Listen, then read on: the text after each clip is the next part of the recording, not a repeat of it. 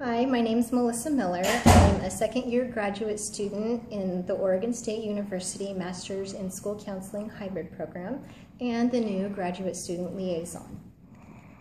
The Oregon School Counselor Association currently has a graduate student committee that I would like to expand upon in order to provide maximum benefits to the graduate school programs throughout Oregon, as well as the students they serve.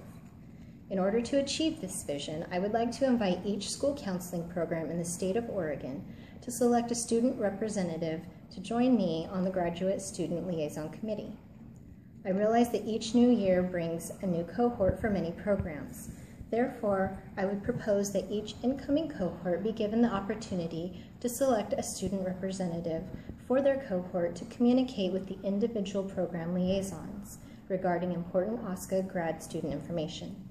For anyone interested in participating in any aspect of this committee, whether it is official or unofficial, they can contact me via email at millerm2@onid.orst.edu. As the grad student liaison, I will be the contact person for graduate students that would like to become more involved with OSCA. I will send out information regarding the many benefits that OSCA has to offer and encourage students to utilize those benefits in their endeavors as they become the next generation of school counselors in Oregon.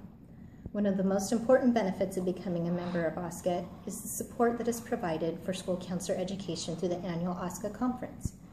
Being a member of OSCA and attending this conference enhances one's development of professional identity as a school counselor and is part of our ethical code to continue to develop as a counselor to better serve the students we will be serving.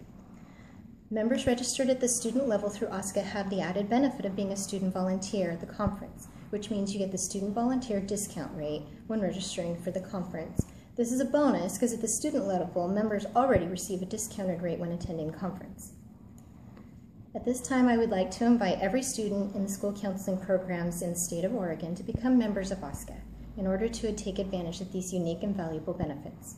The current membership levels that students can sign up for include student member and honorary member.